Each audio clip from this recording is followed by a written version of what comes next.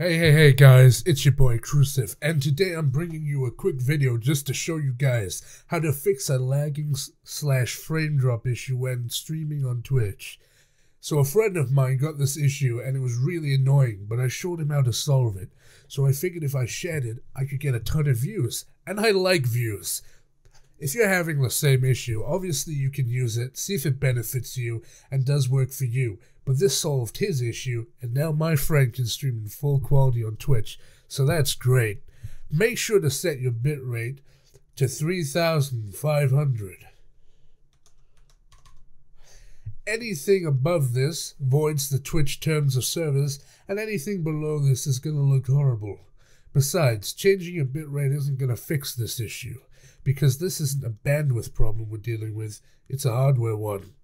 So what we did is I told him to change this from X264 to NVENC H.264.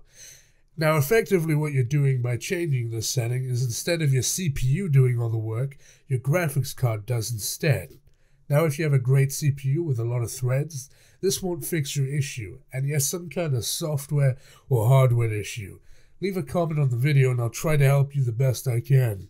This also won't work if you have an AMD graphics card, but again, leave a comment and I'll help you as much as I can. Make sure to check Enforced Streaming Service encoder settings.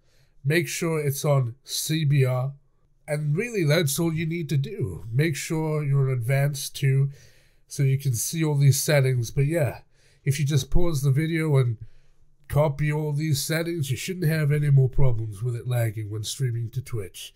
And it only seems to happen when you're on OBS Studio for some strange reason. I know exactly why, but we won't go into that. And also make sure your setup can handle the resolution and frame rate you're running at. OBS is really intensive on your system. Okay, that's all I really wanted to tell you guys. But if this helped, you can help me out a little bit by dropping a like or comment on this video. Thank you very much, and I'll see you in the next video. Fuck you, Chrysler.